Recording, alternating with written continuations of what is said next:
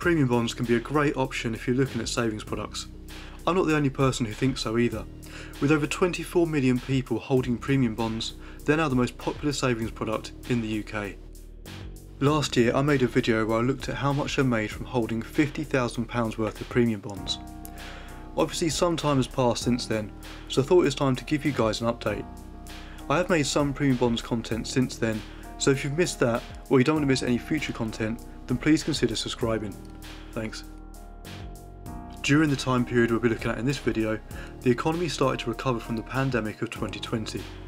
The prize rate started to slowly increase in line with the stabilising economy. Now if you're not sure what the prize rate is, then stick about for this next section. I'll try and show my winnings in the clearest way possible, so hopefully you can see if the increasing prize rate made a significant difference to my winnings or not. As some of you may be completely new to the product, I'll explain quickly now the basics of how they work. I'll add chapters to this video though, so if you're pretty clued up on them already, then feel free to skip this part of the video. So what are premium bonds? They're a government-backed savings product provided by ns&i. Being government-backed means they're one of the safest places to put your savings. Although to be fair, most UK savings products are backed by the FSCS protection scheme. They're not really comparable to anything else on the market though. The easiest comparison that a lot of people make for premium bonds is that each bond is like buying a lottery ticket. Unfortunately you can't get a refund if you don't win on the lotto, but unlike with a lottery ticket, you can withdraw the pound spent on the bond at any time.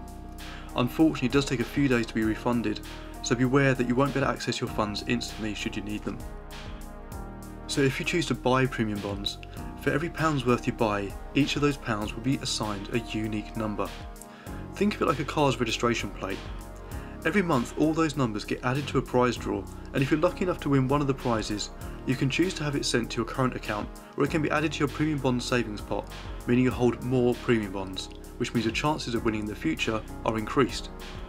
You can't hold more than £50,000 in premium bonds though, so if you hold the full amount, then your only option will be to have the prizes sent to your linked current account. The prizes with premium bonds range from £25 all the way up to £1 million. Each bond has a chance of winning, so you could win multiple prizes from each draw.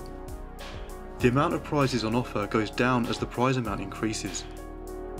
This varies month to month, but there are two top prizes of £1 million up for grabs, and the lower prizes are worked out from a percentage of the total amounts of the bonds in the draw. This is what the prize rate refers to. Prizes are also tax-free as well, as a bit of an added bonus.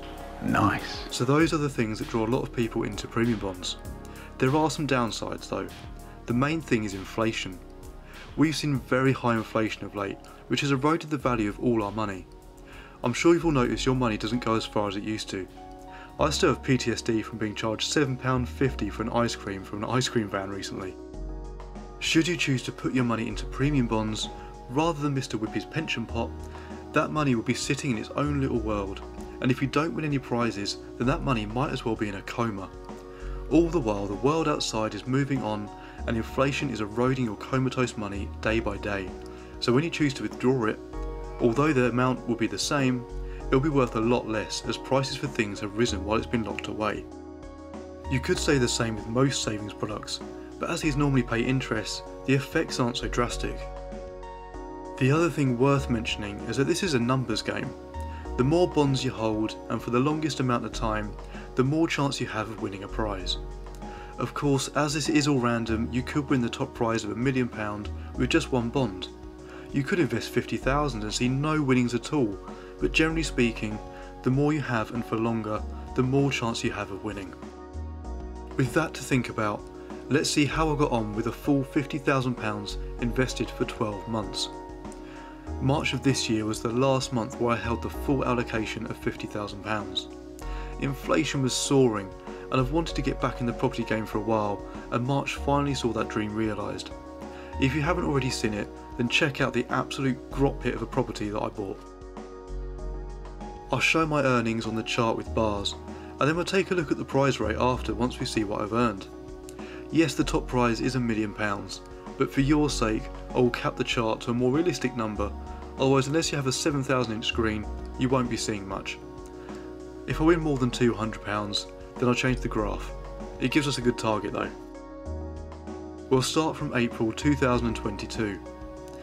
In April, I won £25. That is the lowest prize you can possibly win with premium bonds. I might have to change the graph again if this carries on. In May, I won nothing.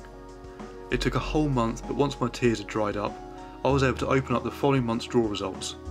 In June, I won the lowest possible prize again, another £25. This is not off to a good start. 3 months in and a 50k investment has only netted me 50 quid so far. That barely even covered the cost of the tissues to mop up my tears from the month before. Let's see if things got any better. On to July, where I finally got a better win, £75. Now this sounds decent, but if you work out the equivalent interest rate, it would only be the same as having that £50,000 in a savings account that has an interest rate of only 1.8%. Now at the time, this wasn't horrific, but now savings rates have shot up, that doesn't seem so appealing. In August, I won £25, the lowest prize again. September was a repeat of August, with another £25 being won. For context, a £25 win is the equivalent of £50,000 being in a savings account with an interest rate of just 0.6%. With a few dismal consecutive months, I had high hopes for October. Unfortunately, the prize draw gods had other ideas, so in October I won nothing. Surely then, November would be a better month. It was, but only slightly. In November I won £25. Looking back over the last 4 months, seeing just £75 being paid out to me on a 50 grand lump sum frankly felt insulting. I had a large sum of cash savings elsewhere that was seeing really decent returns, as the savings rate at the time was slowly starting to increase. I was getting around a 2.5% return there in November, but my premium bonds were seriously struggling to get above a 1% return. And on a large lump sum like I held with them, that meant I was missing out on around £60 a month in loss of interest. The prize draw gods obviously heard my despair, or it may have been all the goats I sacrificed in the local park, but in the December prize draw I received £100. A much better result, but that's still only an equivalent interest rate of 2.4%. The cash did go some way to cover my legal fees though. Sorry goats. In January of 2023 the prize rate increased significantly to 3%, and continued to do so over the next few months. ns&i hiked the rate to 3.15% in February and 3.3% in March, so let's see how that impacted my winnings. So in January of 2023 I won £75. Not bad, but that's still only an equivalent interest rate of 1.8%. February saw my biggest win though, with a pretty decent £175. Now that's the same return as having that £50,000 in a savings account with an interest rate of 4.2%. With the premium bond prize rate increasing so rapidly, I had pretty high hopes for March. Unfortunately though, I left March's prize draw empty-handed, and that was how I parted my journey holding the full allocation of £50,000 worth of premium bonds.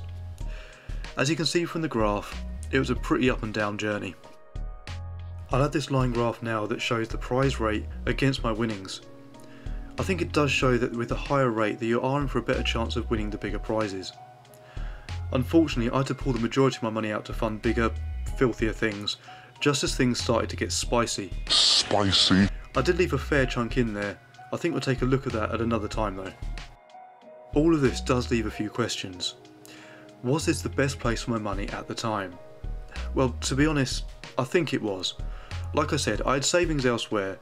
They were getting to the point where I'd be paying a fairly chunky tax bill on the interest, so I figured I had nothing to lose with premium bonds. Inflation at the time was still fairly low. I could have won big. I know some of you guys have, as I've seen the comments some of you guys have written on past videos. You can see there's always the chance of that. Unfortunately, that just didn't happen to me. I've also had people suggest that my money would have been better in a stocks and shares ISA. Well, I also hold one of those and do monthly videos where we see how my investments have got on during the previous month. And during that time period that we've looked at today, the markets were volatile to say the least. I didn't want to risk losing my capital. As I always say, don't invest what you aren't prepared to lose. And that is where premium bonds are great. For the smaller savers, I would personally say don't bother. If I was in that position, and I have been before, I'd be saving my cash in the highest paying savings accounts and get myself into a better financial position before risking not growing my savings pot. I hope you guys have had much better luck than me with premium bonds. Let me know down below how you've got on. I always love to see it, and it helps other people watching get a clearer picture. If you haven't already, then please consider subscribing for future content. Stay safe out there. Peace.